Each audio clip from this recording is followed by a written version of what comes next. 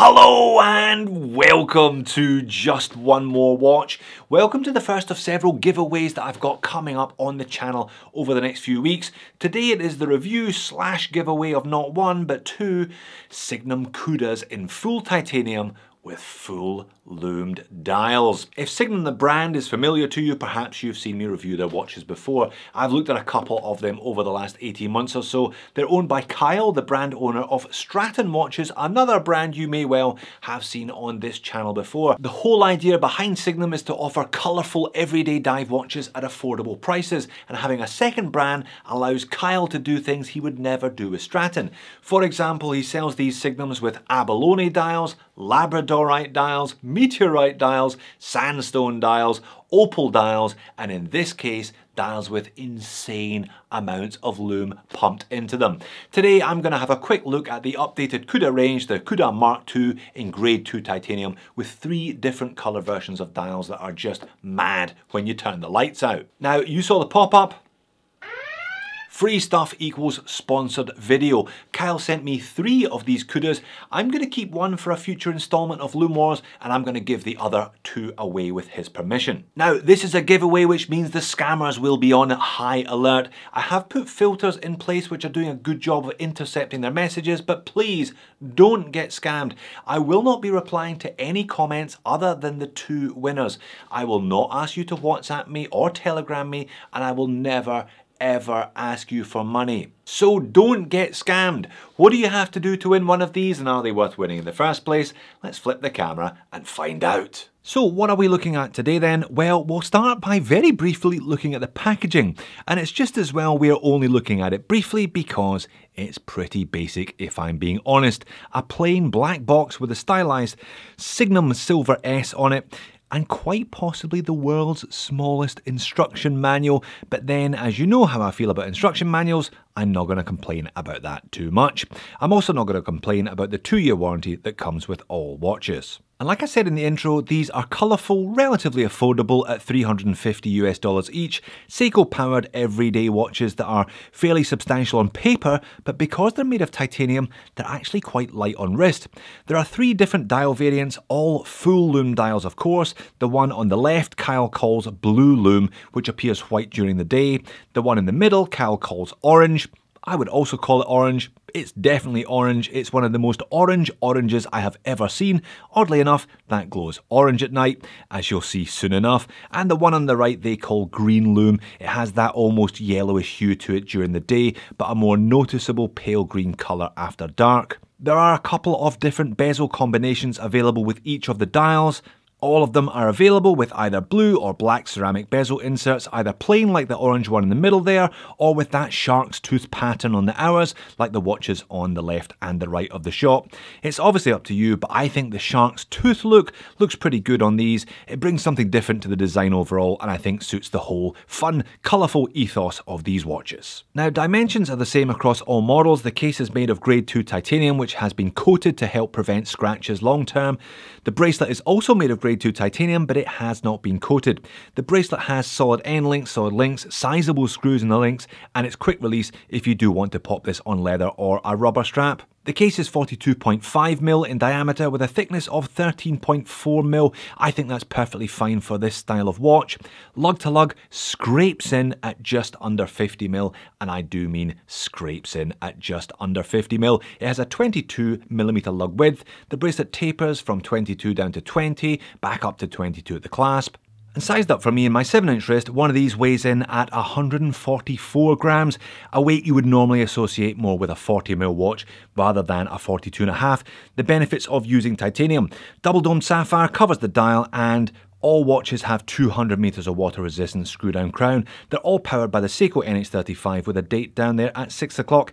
Keeping things nice and symmetrical. 2-year warranty as mentioned, which is, or at least should be, the industry standard, and the launch price until the end of the month is $349 regardless of which variant you go for. Now that will go up to $399 next month, but I did spot a text message sign up pop-up offering 10% off, which brings it back down to $360 again. I think that's pretty good value for a titanium watch with these specifications in 2022, and one that importantly you can actually go online and buy today if you want to. Case finish on these is very simple. Titanium watches, not always but mostly, tend to be very simple. It's just brushed throughout, and as discussed, there's a coating on the case but not on the bracelet. There is a slight chamfer on the case as it approaches the lugs, but they haven't polished it or anything. They've kept the finish natural looking, hence that slightly dull grey colour. The unguarded crown is nicely sized and nicely grippy, and the watch overall has a nice clean simple look to it. All indices are applied, oblongs at the 3 and 9, and an unusual 6-sided Superman shield at the 12. There's a small frame around that date complication in high polished silver to match the surrounds to the indices as well. It's a large and legible sword handset in an intentionally rough brushed silver finish. They're segmented as well, which you can see both during the day and after dark, and it's a fairly slender paddle style second hand. Again, they've even managed to segment the paddle. Signum branding is understated. Kyle doesn't tend to overbrand his watches anyway, and you don't really need to slap stickers all over the dial when they're this colour, do you? Automatic and 200 meters are printed above the date complication, and there's a minute track on a slightly angled chapter ring around the outer edges of the dial. The bezel insert is ceramic, and as noted, I think it's another good choice. They're using a matte style of ceramic. Gloss just wouldn't have worked with all that dull grey titanium at all, I don't think. Now the case back, I'm not sure if that's stainless steel or titanium. As you can see from that etched spec sheet, there is an acknowledgement of the use of both materials.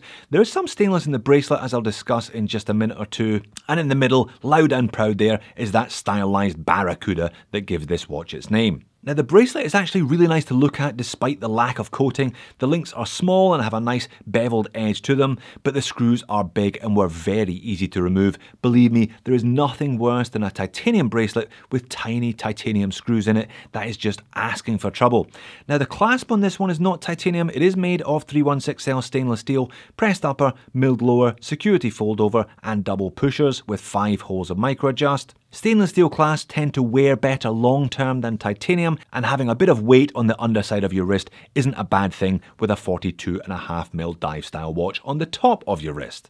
I think overall these Cudas wear well. A watch this size I tend to wear quite high and quite tight, but because it's titanium and weighs less than steel, this one would be no problem if you wanted to wear it a little lower and a little looser. 13.4mm thickness and that brightly coloured dial. I don't think these are necessarily discreet office style watches. I don't think that's what they're for. It's also not what I would describe as a cuff buster either though. But let's get to the money shot, or rather the money shots. The LUME. The LUME on these watches is just mental. All 3 of them, doesn't matter what colour, all just as crazy as each other. For what it's worth, the yellow-green one on the right, the C5 Superluminova, looks like it's going to be the brightest. It's the one that you can see most during the day. It has the most pronounced effect when you move from outside to inside, the low light transition as it were, but they are all very good. Even the orange one, which is also C5. Orange is hard to do properly, but this looks really good after dark. Now when I turn the speed up on these 3, 5 minutes, 10 minutes, 15 minutes, they're still all glowing very brightly. Even at the end of 20 minutes, which I always reckon is about 4 to 5 hours of human eye equivalent, you're not going to have a problem reading any of these 3, are you? But this is in isolation. How do they stack up against other watches? Well, let's take the white blue one with the BGW9 and compare it to the venerable benchmark, the Seiko SKX.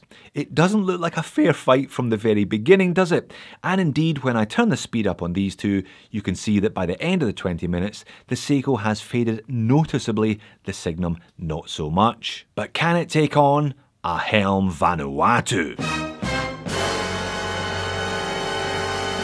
Yes indeed, with one eye on the aforementioned future episode of LUME Wars, I borrowed Mr. P's Vanuatu, a watch which takes a slightly different route when it comes to LUME, but doesn't disappoint. You can see, I'm sure, how much better the LUME is on the Vanuatu than it was on the SKX, but how does it compare to the Signum? Fast forward to the end of the first 20 minutes and both watches are still clearly visible. I had to add another 20-second shot on my camera to this one. By the time we get to the end of now 40 minutes, both watches are still clearly legible, but it seems clear who is going to take the win in this particular head-to-head. Let's add a third and final 20 minutes, taking it all the way to the end of 1 hour. Now, I will slow it back down here. You can just about still see the hands on the helm. I think the helm is a very strong performer in its own right, but check out the Signum. The whole watch is still glowing really brightly. I don't think I've ever seen any LUME quite as good as this.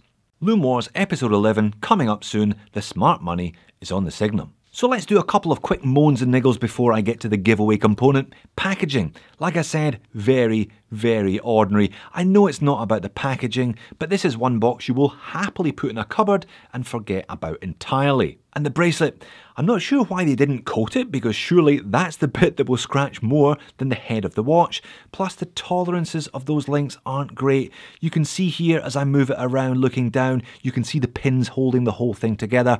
This is not, however, the first titanium bracelet that I have levelled exactly this complaint at. And let's be brutally honest, the design doesn't grab you by the throat, does it? It's all very straightforward, all Dive Watch 101. But I guess the whole point here is that the dials do the talking and not the multifaceted indices and chamfered case edges, because it doesn't have either of those things. So how do you win one of these two then? I'm going to give away the orange dial and the yellow-green dial and keep the white one for that LUME Wars episode. Well, I never make it too hard for you, do I? It's a subscriber giveaway, so if for some bizarre, unknown reason you're not already a subscriber of the channel, now is a pretty good time to hit the big button that says subscribe on it. Then head over to justonemorewatch.com, I'll leave a link in the description. If you haven't already done so, drop me your email address and your full name. Once you've done that, head over to the Signum website. Again, I'll leave a link, and give Kyle your email address. He'll sign you up for the newsletter with information about his latest products and discounts for insiders. If you have already given Kyle and I your email for previous Signum giveaways, then don't worry about it. You've already ticked that particular box. When you're done, come back to this video, leave me a comment, any comment you like. I will pick one comment at random on Thursday the 21st of July. I will pin that comment. I will tell you you've won the competition and to get in touch with me by email. Once the first winner and I have exchanged details, I will then pick a second winner at random on Friday the 22nd of July, pin that comment, and so on and so on. If you haven't heard from me by Sunday the 23rd, unfortunately you haven't won, but better luck next time. Like I said, there are plenty more giveaways on the channel coming soon. And like I said in the intro, don't fall for the scammers. I will never ask you to WhatsApp me, I will never ask you to Telegram me, and I will never ever ask you for a cent, let alone $1. And don't worry if you don't win one of these two, they're still on discount until the end of July. You get plenty of watch here for $349. If you haven't had quite enough of Signum watches in your life today already, why don't you check out one of these two previous reviews? Thanks for watching this one, good luck in the competition, I will see you all again in a future video.